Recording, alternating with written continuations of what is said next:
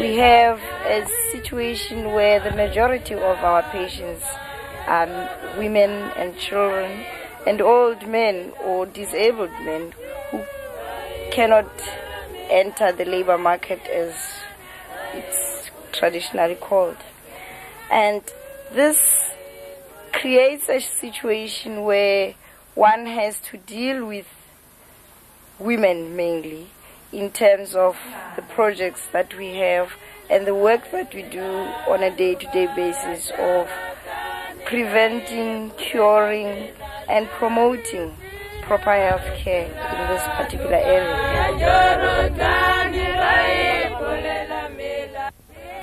Conditions of the people that we see here are real typical rural problems or rural conditions where you find that people are living under conditions of poverty, of social dislocation and family disintegration.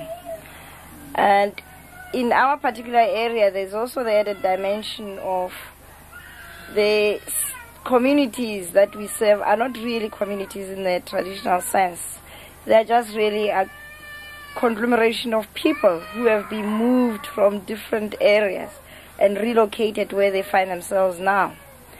You have the situation where the man is out working as a migrant worker because there's not sufficient employment locally.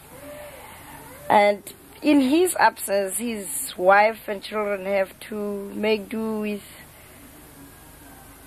the business of surviving in his absence. Now this places a lot of strain on the woman who now has to act as the head of the family, carry a lot of responsibility. But because of traditional hang-ups and notions, she doesn't have the authority to do all the things that she needs to do.